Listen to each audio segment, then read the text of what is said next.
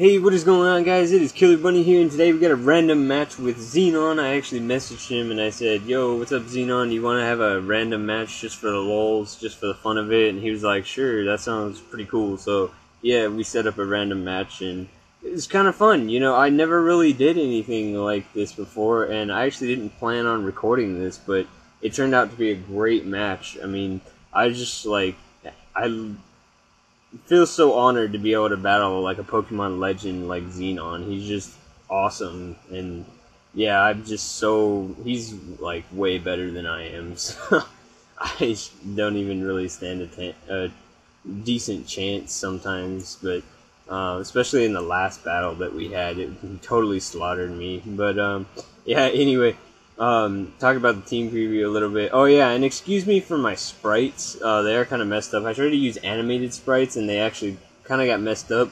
They weren't messed up when I was editing the photo, but yeah, when I saved it, it kind of got messed up, and I was too lazy to go back and fix them, because you could kind of tell what they are, and actually it kind of looks kind of cool. They like get all smeared looking, but yeah.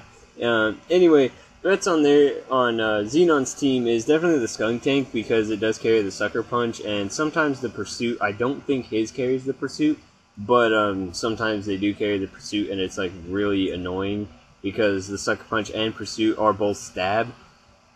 And considering that I have pretty weak defensive Pokemon on my team, that nobody's really going to like a Pursuit to the face, but he actually doesn't carry Pursuit, so it's not that big of a deal, but he does carry the Sucker Punch, so you gotta always deal with that. And definitely gotta get rid of the Evire, because yeah, my Garvantula is choice specs, and it is going to be basically volt switching is really all it's going to be doing for the most part, and you're definitely going to want to get rid of the Evire if you're going to be volt switching around, because it does carry the motor drive, and it could just come in and just absorb your electricity and get a speed boost. So yeah, that's always a threat. And then you gotta watch out for the Gorbis, just because Gorbis usually always shell smashes and then potentially a sweep.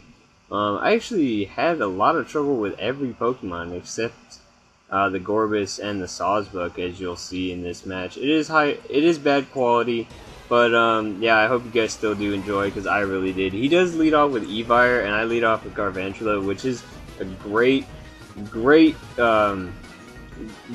for him, and he pulls the double switch as I go into my Sceptile, so that's a really good switch on his part.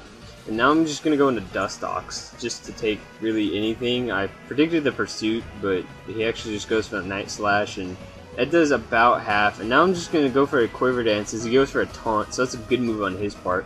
And then I'm like, okay, Dustox, this is your time to shine. Go for a Bug Buzz and knock this thing out, right? No, wrong. It does like 10%. And I'm like, wow, Dustox, you're even more useless than I thought you were. And yeah, so I'm just going to get out of here.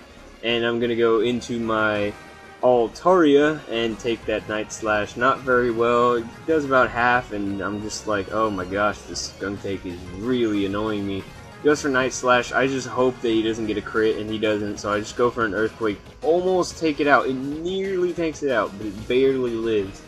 It's like, if I would have just switched into this thing directly and went for an Earthquake, it probably would have freaking... No, I take that back. No, it wouldn't have died. But anyway, I'm going to switch out and go into my Sceptile, because I don't want to sack my Altaria yet, because I do know I can outspeed it. I'm just going to go for the Dragon Pulse as he switches into Sawsbuck. And now I'm just going to go for the Focus Blast as he switches into Genghis-Khan, but it misses. I'm like, damn, that really sucks. I could have used that Focus Blast damage on this Genghis-Khan. Now I'm just going to go into Dustox. I predicted the Fake Out, but he actually goes for the Sub, which is kind of interesting. Like, I don't really see Sub Genghis-Khans. Well, actually that's not true. I think they could run Focus Punch. But he just goes for the Frustration and takes me out, and he's behind a Sub, so, you know, that's Xenon just being awesome. So I'm just going to go into Garvantula, Volt Switch just to break his Sub, and now I'm just going to go into my Vespiquen, or Vespiquen, and take really anything, because I am max HP. I'm actually max Special Defense, but he does predict the Volt Switch, which is a good play on his part, so he just puts him another Sub. He goes for the Workup, which is kind of funny, because I go for the Defend order, which is like, wow, Workup. Workup raises your special attack and attack by 1, and Defense order increases your defense and special defense by 1, so it was like, wow, really? But anyway, I'm just going to go for the attack order and break his sub. As he goes for the frustration, that does nearly half. It seems like every time he hits me, it does like nearly half. It's like, really? But he's going to go for another frustration, and I'm just going to go ahead and go for the roost. And just heal up, because he's doing about like 40-ish% kind of after leftovers, so I know I could definitely roost up more. And now he predicts me to just go for another roost, but I do predict him to over-predict, and I go for an attack order, but that does like nothing, and I'm like, oh my gosh, like I have such useless Pokemon, it's like not even funny. But he's just gonna put up a substitute, and I predict that and go for the U-turn, hopefully to break it. I get a crit, not sure if that mattered just to break the substitute, but yeah, I broke the substitute either way. That makes up for my Focus Blast miss. But yeah, I'm just going to go into Arvantula. He knows I could take him out from this range. I'm guessing he predicted the Volt Switch, but I'm just going to go for the Bug Buzz, because I really did not want to risk, like, anything taking, like, you know, E-Fire coming in or anything. So, he switches into E-Fire, and that nearly takes it out, but now he's just going to switch into Genghis-Khan to sack his Genghis-Khan, because he knows I'm definitely Specs after nearly taking out his E-Fire, so he's going to be able to take a safe switch in to come into Lapras, and now he's setting up with Dragon Dance, which is kind of weird. I didn't even know Lapras got Dragon Dance. Kind of freaking weird. Like, but anyway, he does go for the Confuse Ray, and I actually just went for the U-turn, just get out of here, but he goes for the Confuse Ray, and, like, I hit myself, and I was like, wow, oh my gosh, this Lapras is trolling me! And now he's at +2, so I know he's most likely going to be able to outspeed my Garvantula. Actually, I'm pretty sure, I mean, if he's a Dragon Dance set, he's most likely, like, max HP, max speed, or something like that. I don't even know. No, probably not. He's probably max attack. I don't even freaking know. But he goes for Confuse Ray on my incoming Gyarados, and I actually do get the Dragon Dance up, and I break through the confusion. So that is really nice. Now, this is the key point of the match right here. He goes for the frustration. That is not going to be enough to take me out, so he's most likely max HP. I go through the confusion hacks, and I hit the Stone Edge. That is nearly the game right there.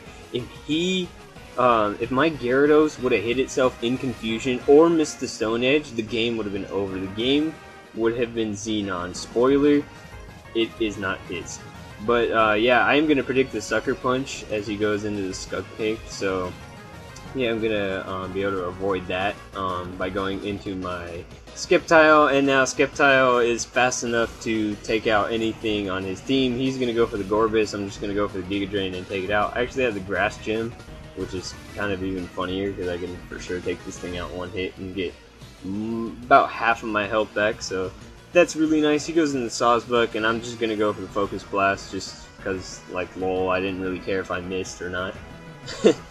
And now he is going to go into his last Pokemon, which is his Electivire, and I'm just going to go for the Focus Blast again, which is, like, funny. He was like, really, Focus Blast? Like, you can just Giga Drain? I was like, no, I gotta end it with the lols.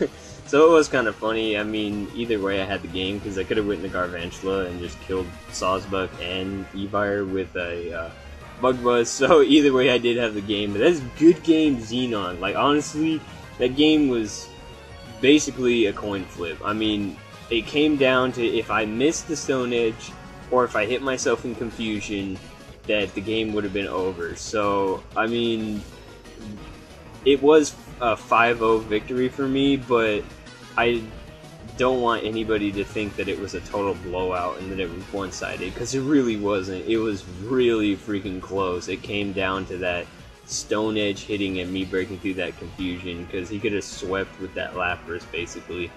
But that is going to be the game, and thank you so much, Xenon, for letting me have the opportunity to have that random battle with you. It was really awesome. I had a lot of fun with it. And I definitely recommend that you guys go check out Xenon's channel. He's like, if you guys like my videos, you like my narrations, and you think that I'm a good Pokemon battler, you should definitely check out Xenon, because he's pretty freaking awesome. He's like, he's my favorite commentator. He's my favorite Pokemon battler. I just think his battle style is great. He does, like, he's just awesome. You guys need to go check him out. If you haven't checked him out already, then you haven't seen anything. If you like my videos, you haven't seen anything yet. You gotta go see Xenon. He's just absolute beast. But yeah, if you did like this video, leave a thumbs up. And I will leave Xenon's link in the description. So yeah, go ahead and click on that. And yeah, until next time, I'll see you guys later. Peace!